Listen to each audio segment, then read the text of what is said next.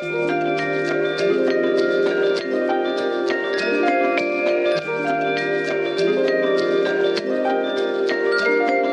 everyone, it's Fjostra. I'm finally here with an update for my video about external storage support in iPadOS on Lightning devices, which I made back in June and has been viewed over 120,000 times. And I'm really thankful for all the comments, likes and new subscribers since then. The main conclusion of that video was that most external storage devices work when connected to extra power, except for HDDs, which don't work on both the oldest devices supporting iPadOS, which is this iPad Air 2, and the newest devices such as the iPhone 11, as I showed you last week. Now, several of you have suggested a powered USB hub, and I'm not sure if it's just me, but where I live, I can't find powered USB hubs that easily in shops anymore. But luckily, I found this powered USB hub on Amazon from a company called Atolla. I already made a non-sponsored review of their USB-C to VGA Plus audio dongle almost a year ago, and it turned out to be very useful. Until now I'm still using it. And now they were willing to send me one of their powered USB hubs for me to review, so thank you very much Atolla for sending me this review unit. Let us see now if this USB hub will finally solve my HDD problem on Lightning devices.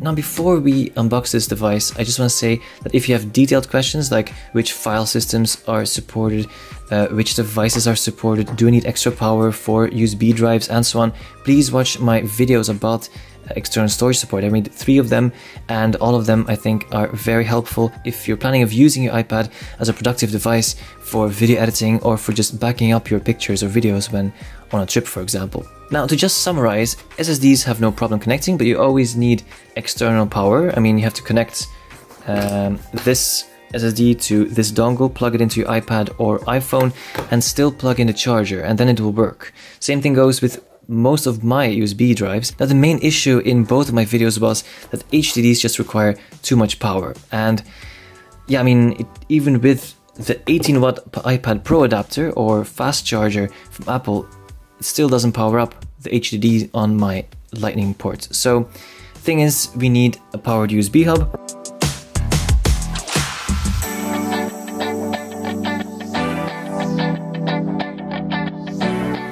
And then we still have in the package, we have here the power adapter. Now, this is a European adapter, but you also have, of course, the American version. Just make sure you order at the right Amazon site to get the correct power brick. Just for information, it's a 5-volt output. This is a 60cm wire, which is really useful, as you can just put this on your desk and then plug it into your wall, which is very nice. And we can plug it in over here. So here we have the DC5 power port. This here is the USB-A port, which will go into the iPad. Whoa, okay. Blue lights, just like advertised on the website, they have blue lights, and normally if you press long, they should, okay, they go off. So in other words, you could control which USBs are activated and which aren't, which is very cool. We still have here this charging port, just plainly to just charge an extra device, while these 4 will be connected to the iPad. What else do we have in the box? We still have 2 papers. We have this 2-year warranty activation code, which is at the back, which I won't show you now. And we have then this quick start guide on more information on how to use this. And then I still have this nice calling card, happy, not happy, so you can get in touch with customer service, or you can share what you're happy about on social media. Okay, I just put this back into the box, and here it is. So this is the Atolla USB 3.0 hub. I will plug this into my dongle. Now, the good news is, as this is powered, you don't necessarily, I think, you don't necessarily need this over here, which is the charging port. If you still have the version without this port, then you can luckily just use that one instead. Now, I do. I just wonder though, and normally this won't power up my iPad though. So let's have a look. It's now connected, but it's not powering up my iPad. That's logical. I didn't expect it either, because this isn't power output. This here is power output, but not this part over here. This is the one for data. Okay, now let's just get straight to the point. Can we finally connect our HDDs? So just for information, this is the Seagate 1TB HDD, which even more specifically is the Seagate game drive for PS4. But it doesn't really make a difference. Actually, it's just nicely blue. Anyway, I'll now connect it to my iPad through this hub. And so this is the moment of truth. Will we finally be able to use an HDD on an iPad with a lightning port or an iPhone later. Let's check it out. Good news is that the HD is now powered up, so you can see this blue light over here. I can also feel and hear it working. That's very good. Let's open up the Files app and see what the result is. Yeah, there it is. It's there, which is awesome. So that's really cool. It works. So we can finally use an HDD on an iPad with a lightning port. Now just bear in mind, I'm not charging my iPad, but it also works without charging it. So I can still see what's in here, make a folder, just called Untitled for now.